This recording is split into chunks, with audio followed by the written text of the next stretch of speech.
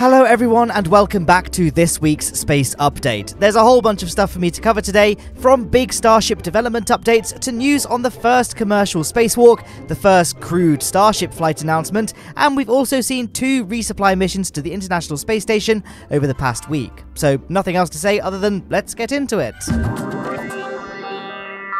The barrage of news coming out of Boca Chica hasn't stopped flowing since last Monday's episode. It has once again been a very busy week for Starship development, which I know is a bold claim for me to make considering all the news in last week's episode, where we had the full Ship 20 Booster 4 stack, the final unveiling of Raptor 2 and all of its improvements, and of course we had the rest of Elon's Starship update presentation.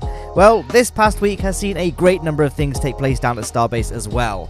Impressive as the monstrous Ship 20 and Booster 4 stack was, it's not ready to launch just yet, and after Elon's Starship presentation, there was little need for SpaceX to keep it in its stacked configuration, and so earlier in the week, Ship 20 was lowered back down to its transport stand by the catch arms. It then underwent another cryoproofing test. I know it seems odd, considering Ship 20 has already undergone quite a number of cryo tests. I expect this was more of an integrity check to make sure that lifting the ship with the catch arms, something that's never been done before, hadn't in some way jeopardized its ability to hold fuel. Shortly after, on Friday, Booster 4 underwent another cryoproofing test, which also appeared to go well. Before this rocket can fly, a few things need to happen. I'm sure for SpaceX there's a few I's to dot and T's to cross regarding the orbital launch mount and the launch tower, and of course Booster 4 will need to undergo some pre-flight tests up to and including a static fire, as so far it's only undergone cryoproofing tests.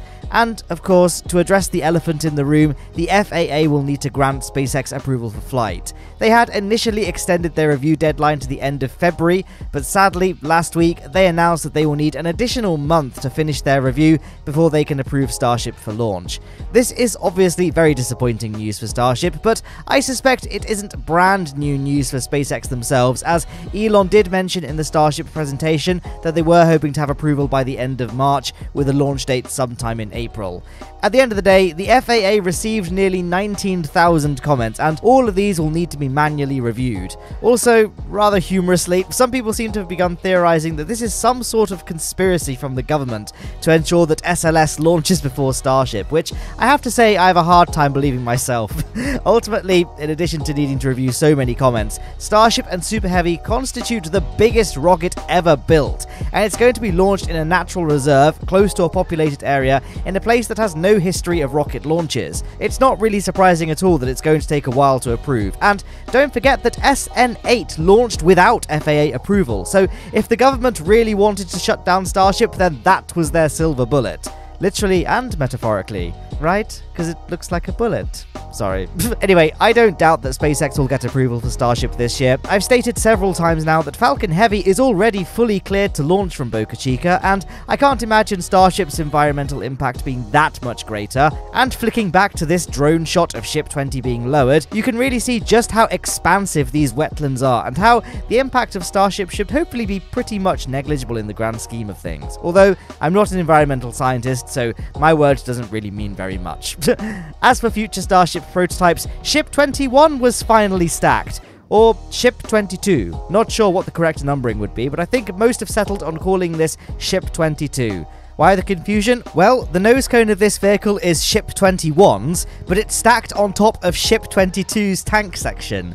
Now, why would SpaceX do this and build a Franken Starship? I mean, it's not like Ship 21's tank section isn't constructed. In fact, you can see it just to the left of the high bay in this shot here.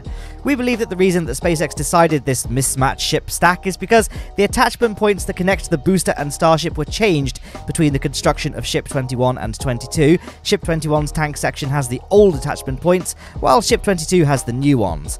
Now, Ship 21 was originally meant to fly with Booster 5, but now this booster has been retired, Ship 21 is now expected to be mated with Booster 7, which has the new attachment points, and therefore Ship 22's tank section would be needed. I do think it would be kinda nice though to at least make a mock-up nose cone for Ship 21's tank section, and then mate it with Booster 5, as it would make a pretty cool monument, kinda like the Saturn V exhibits at the Kennedy Space Center and the Johnson Space Center. Anyway, work will continue on Ship 22 throughout the week. SpaceX have already begun mounting its aero flaps, and the gaps in its heat shield will need to get filled in as well. But I'm sure I'm not alone in admiring just how clean clean the heat shield is. It's amazing how with each iteration of Starship, everything just always looks so much more elegant. We've certainly come a long way from the days of the Mark 1 Starship.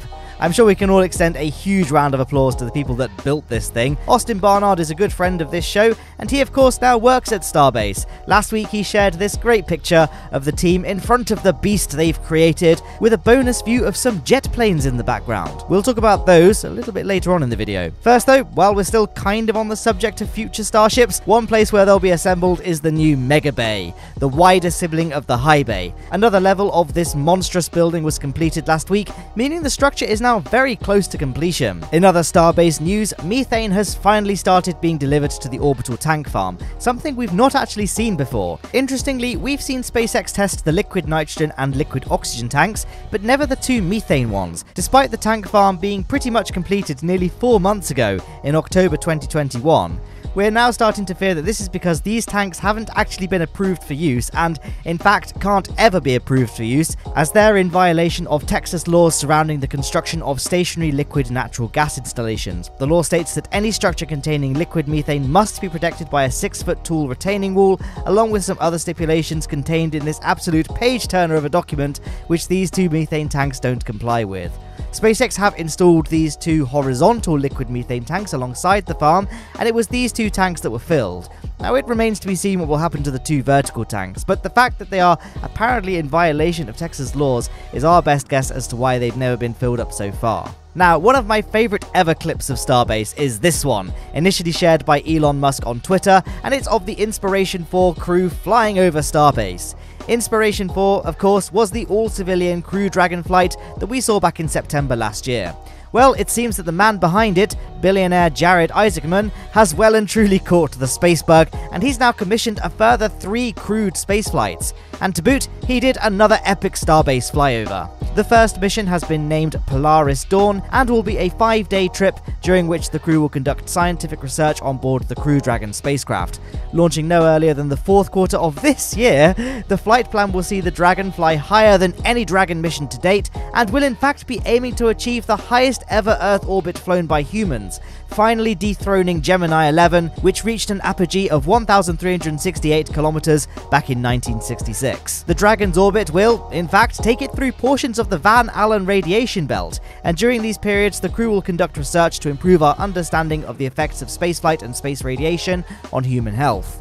This includes, but won't be limited to, using ultrasound to monitor venous gas emboli, or simply gas bubbles that form in the veins, gathering data on the radiation environment itself to better understand how space radiation affects humans, and conduct research relating to spaceflight-associated neuroocular disorder, which describes a number of pathologies that can manifest in the eyes of astronauts, which can include optic disc swelling in one or both eyes, hyperopic refractive error shift, and the development of small areas of ischemia in the retina.